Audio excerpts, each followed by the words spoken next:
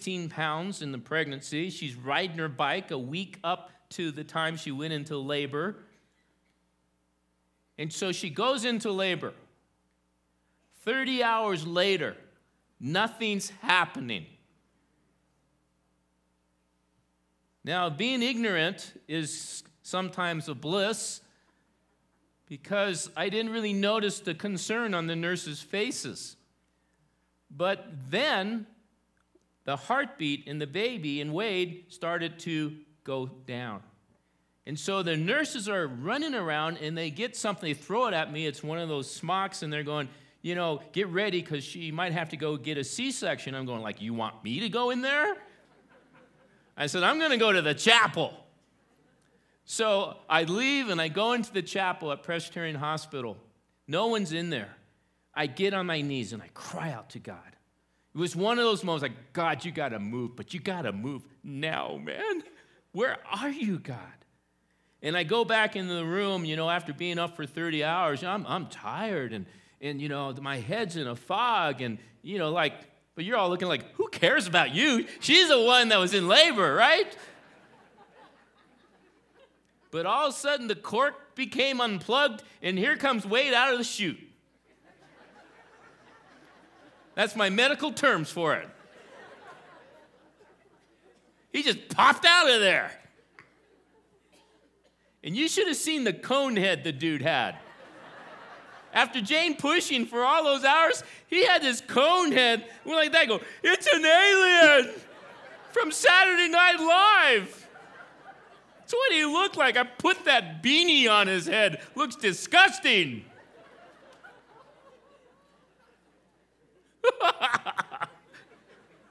That's not my son. Push him back in there.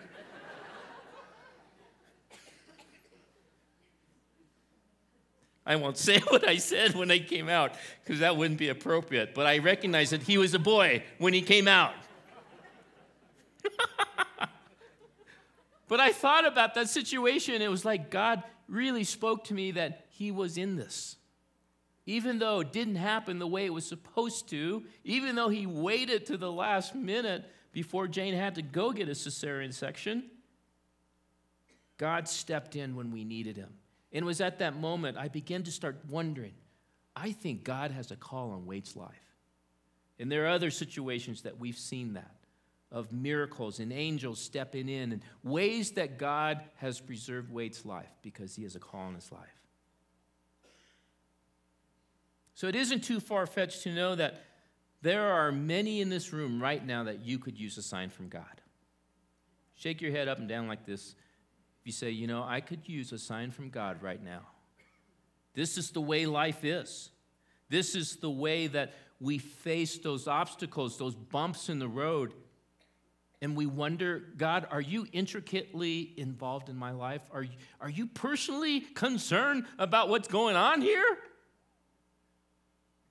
God spoke to Joseph through a dream at the perfect time.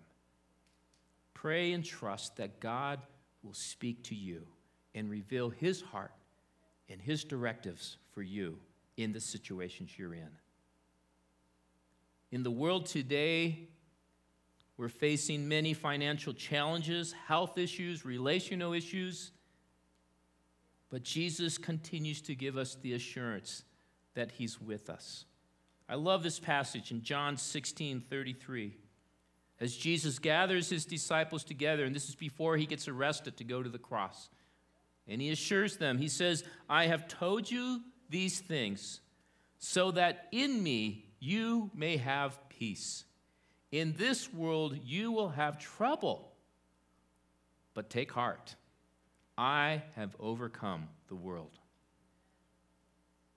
So how are we going to respond? Joseph was obedient.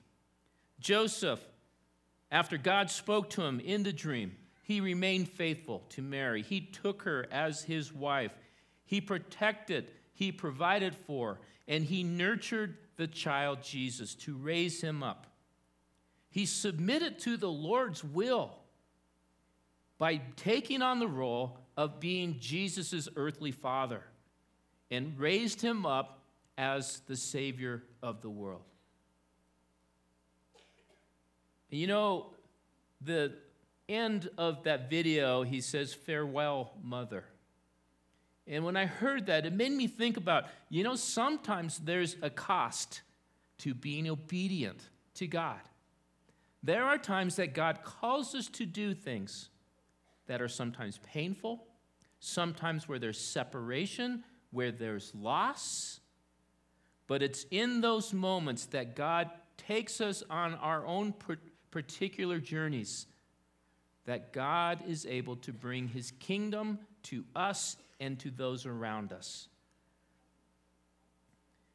You think about what Joseph had to go through, that he had to take Mary to Bethlehem to register for the census. But then Herod heard about this new child and sent in his troops to kill the baby. And God warns Joseph again in a dream to go down to Egypt. And he goes down to Egypt, and they have to stay as refugees in Egypt until Herod the Great dies, so that he can safely bring Jesus, the King of the Jews, back up into Galilee and raise him up. That probably meant that Joseph never saw his mother again. Following Jesus can often have a cost. The classic example of this, a modern contemporary martyr, is a guy by the name of Dietrich Bonhoeffer. That during Hitler's regime in Germany, during World War II, he was arrested because he was speaking out against the atrocities that the Nazis were bringing on people. And in his memoirs, it was written here, listen to this. In his hearing before the Gestapo during his imprisonment, defenseless and powerless as he then was, only fortified the word of God in his heart. He stood erect and unbroken before his tormentors. He refused to recant and defied the Gestapo machine by openly admitting that, as a Christian, he was an implacable enemy of National Socialism and its totalitarian demands toward the citizen. Defied it, although he was continually threatened with torture and the arrest of his parents, his sisters, and his fiancée. In 1944, when friends made an attempt to liberate him and to take him to safety abroad, listen to this. He decided to remain in prison in order not to endanger others. Wow. The last service which Dietrich Bonhoeffer held on the day before his death moved all deeply. Bonhoeffer, who was never tried, went steadfastly on his last way to be hanged and died with admirable calmness and dignity. God heard his prayer and granted him the, quote, costly grace. That is the privilege of taking the cross for others and of affirming his faith by martyrdom. Dietrich Bonhoeffer is going to have a special place, does have a special place in heaven. But Joseph's obedience, I believe it helped assure the salvation of the world. This was the heart and resolve in Dietrich Bonhoeffer. He wrote, "How can a man wax arrogant if in his life he shares the suffering of God?" Joseph's obedience, it brought personal loss. It caused him to endure the shame of Mary's pregnancy. He had to leave his homeland, but he stayed the course. He didn't give in. I believe Joseph had eternity in mind, that he knew the impact of his obedience. It was to preserve the Savior of the world. He gave his life for the sake of the world. He gave his life for you and for me. I believe that's a kingdom of God perspective. That's the heart of a disciple. We're called to give ourselves for the sake of others. We've heard this saying many times, that it's not about us. but it's about his kingdom.